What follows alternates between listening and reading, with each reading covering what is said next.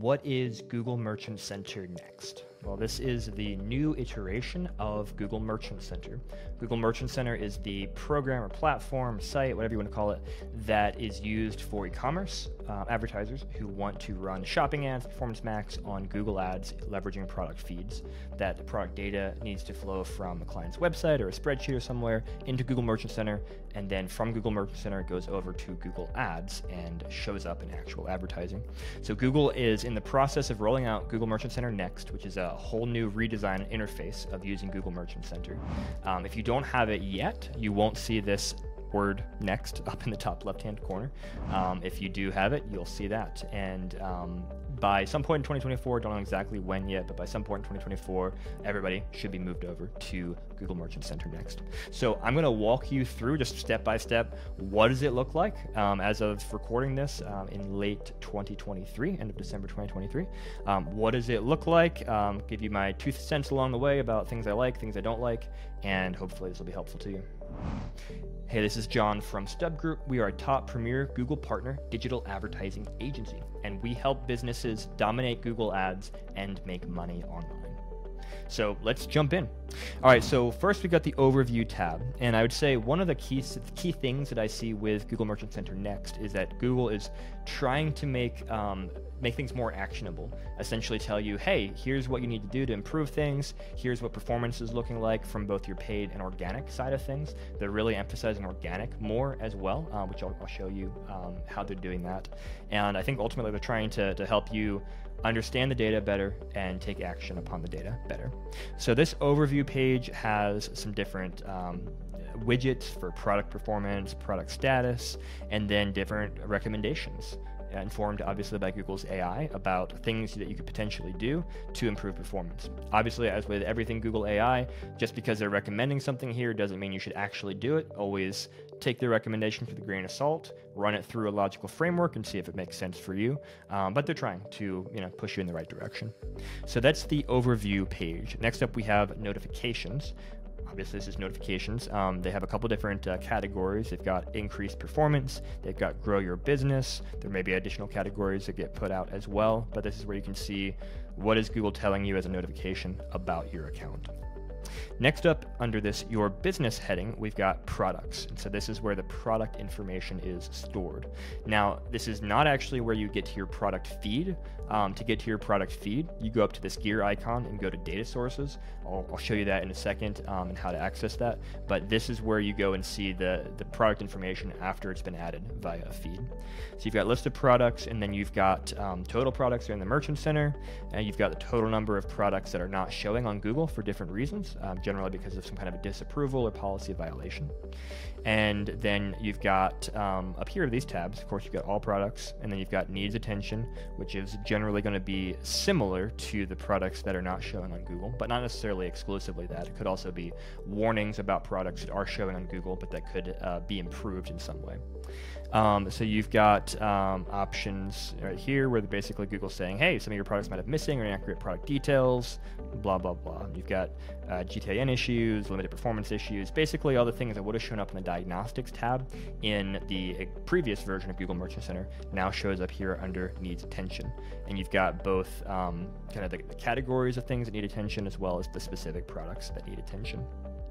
Then you also have sales tax. I don't know why sales tax is here under products. I would put it under a separate, heading over here, but whatever. They've got sales tax over here under products, and this is where you would select what states you charge sales tax in and how much you charge for sales tax in those states.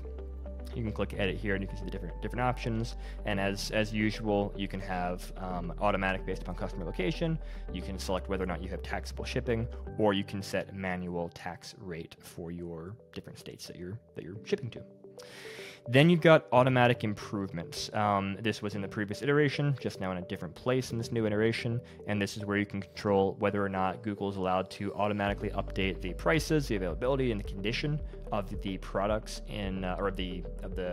the products in your feed based upon what they're crawling on your website. If they see that there's something outdated in your feed, maybe it hasn't updated yet, but your website has updated, when you've got these things turned on, it gives Google the permission to say, hey, the price on the website is now $54.90. Let's go ahead and update the price in the ad to say that. You also have automatic image improvements, which means you give Google the permission to automatically remove things like promotional text from your product images, because you're not allowed to have promotional text in your product images. So this allows you to automatically remove that thing which could prevent you from serving those products as ads on Google. So you've got the different options, and whether or not you want to use them, again, case-by-case basis, depending upon your website platform and the frequency with which you update your feed and different things like that. But this is where you would find those things. Then over here, you've got Product Studio. This is really, really cool. I made a whole separate video about this. I recommend watching that. I walk you through exactly how to use this and what it does. This is a really, really cool feature. And this is brand new and exclusive to Google Merchant Center Next. It's not available in the previous iteration of Google Merchant Center. Then next up over here on the left, you've got your shipping and returns information. Again, similar in concept to the previous iteration of the Merchant Center. You've got an area for return policies, and you've got an area for shipping info. Then next up, you've got business info, and this is where you'd have your different business details, your domain, your business logos, colors, checkout page, etc. Then under marketing, you've got organic, which at the moment basically is like opt-in or out.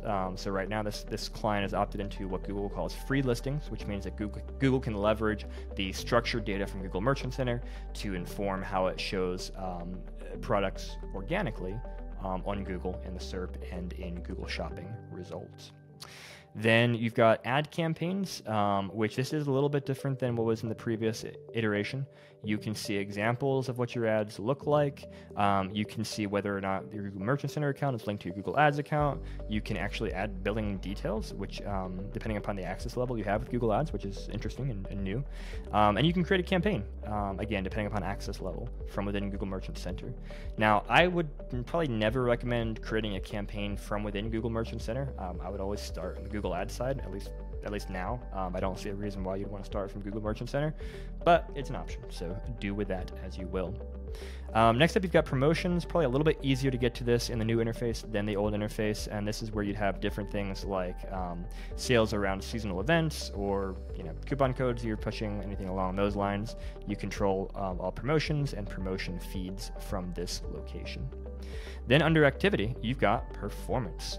And there are, as you can see, a bunch of different tabs here, some of which are really interesting. And Google's giving you data, like I mentioned, they're giving you more data, or trying to further emphasize data about not just the ad side of things, but also the organic side of things. So you can see here clicks from organic listings, free listings, as well as clicks from ads. And that is pretty interesting. You can see the graphs in different ways as well. You can also see some information about search trends. So this is what people are searching for on Google, and they're categorized by different categories that match to the products that you're selling. So we can see, oh, interesting, we've actually seen a decrease in searches for vehicle tires over the past couple of days, whereas pretty much static, although not much to work with either way, but static search volume for some of these other categories that we've got here. And then you can also click View All Searches, and in this report, we can see basically more information about what we saw on the previous page with projections, which is pretty cool, forecast. And you can download this and play around with it in Excel as well. Then you've got a Products tab, and this Products tab gives you some data coming over from Google Ads, well, actually from across the board, about clicks, impressions, click-through rate, organic conversions, and so forth. You can see clicks on your product from organic, from ads. You can see what your top products are, brands that you sell, etc. And then you've got competitive visibility. So this is pretty cool because you can see, similar to the auction insights on the Google Ads side of things, you can see businesses that are at a similar place as you, so kind of your direct competitors, as well as businesses with the highest visibility on Google, which for a lot of verticals are going to be the usual suspects: Amazon, eBay, Walmart, etc. Then you've got market demand. So this is Google estimating how much demand is there for the different categories of products that you sell and the brands that you sell.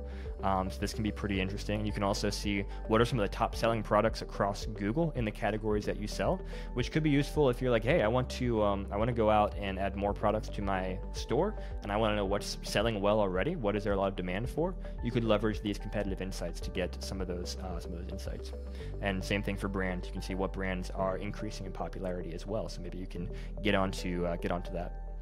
Next up, you've got pricing. So this is pretty cool. You can see your prices compared to the price on Google across some of your products, across some of your brands. Google doesn't always have benchmark prices. It's going to depend upon the popularity of the brand that you carry, whether or not other people also sell that same product, or if it's just exclusive to you, things like that. And you can also see products with the highest price gap. So we can see for this product that there's a 16% price gap between the average price on Google and our price. Then you've got promotions tab. So this is essentially engagements with the promotions that you're running in your account. Again, seasonal sales, discounts, things like that. Then you've got non-product website results. So this is interesting. They describe it as, if you're looking at clicks, for example, the total number of clicks on your images or website links that led to your non-product website pages. So generally when someone engages with your product listing ad, they're going directly to the product page for that product. But there may be other ways people can engage with your brand that get them to your homepage, or maybe your shipping and return policy pages, to category pages, etc. And so that's what this is trying to track here, which is pretty interesting.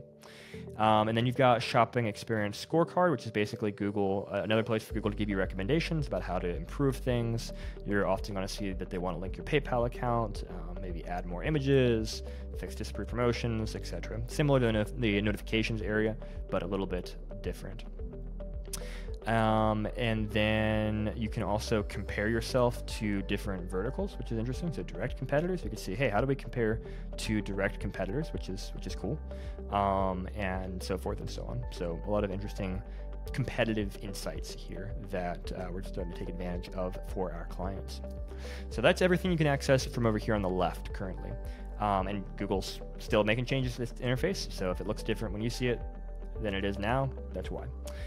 Next up, we've got this gear icon up here. So like I mentioned earlier, you've got data sources. So this is a feed that you might be pulling directly from your website or from a third-party tool into the Merchant Center. This is where you control that, schedule that, etc. One bone I have to pick with Google is that when you click into any of these options up here, you are moved away from the menu. You have to click the X to get back to the menu. So that's annoying. It adds additional steps that shouldn't be there, but it is what it is for now. If any engineers at Google are watching this, please make our life a little bit easier and keep the menu everywhere. People and access, pretty straightforward. This is who has access to your account. Nothing really different here as compared to previous version of the GMC, Google Merchant Center.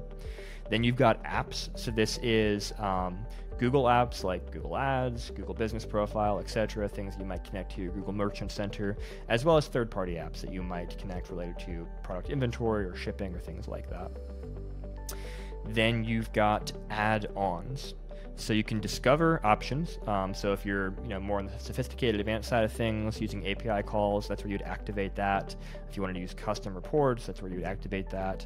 And then this tab over here shows you what is already being used and active, which is promotions. So we've already turned on the feature that we want to use promotions in this account, and so that shows up as an active add-on. Comparison shopping services is something that's primarily relevant to people in the EU, the UK, and Switzerland. So if you're in one of those markets, you can check this out. For most advertisers outside of those markets, it's not really a thing. General account options. This is where you can do a couple different things. So for example, product protection, you could turn this on, and this would prevent Google from removing more than X percentage of products from your feed at a given time. So where this could come in handy is, let's say something went wrong with your feed and the data got corrupted, and Google basically was being told by your feed import that the products are no longer there in the feed, so remove the products from Google Merchant Center, and you don't want to do that. This would provide some protection against that type of thing from taking place. and you can read more about it by clicking that link there.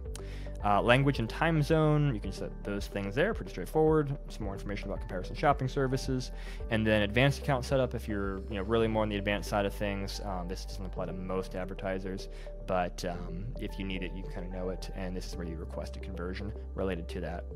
And this is also where you would delete your Merchant Center account, which I don't recommend doing because that's going to create problems. All right, what else do we have? We have conversion settings. So this is new as well. Google is starting to give you the option to integrate more conversion-related things into your Google Merchant Center account. So you can connect Shopify and different things in here. So definitely something worth checking out as you get up to speed on this new platform. And then you've got email archive. So this is a list of the notifications that Google has emailed to you, in case you want to check back through that. And then you've got personal preferences for the account, which is related to, hey, what kind of email notifications do you want to receive, etc. So that is pretty much it. There's still a lot of things that we're kind of discovering and figuring out about this, but one thing I do want to point out, which is not available as best as I can see yet in the new version of things, is the ability to go to a specific product and test and see, for shipping to a specific zip code, what would the shipping cost and tax be based upon your shipping and tax settings? That's a really big missing thing because, often you'll be trying to figure out, hey, do I have the right settings in place? I want to make sure I'm communicating correct information to people seeing my ads, and also Google will suspend your account if you don't give correct information. So they've actually made it more difficult to figure that out. I don't know why. I think that's just an oversight. Hopefully they'll fix that at some point, but that is what it is for the time being. So if you are using Google Merchant Center next, leave a comment. I'd love to hear, what do you like about it? What do you not like about it? If you have any questions about it, leave that as a comment as well, and we'll tackle those, get you answers, and hopefully this has been helpful. If it has been helpful, tap that subscribe button to get more content just like this.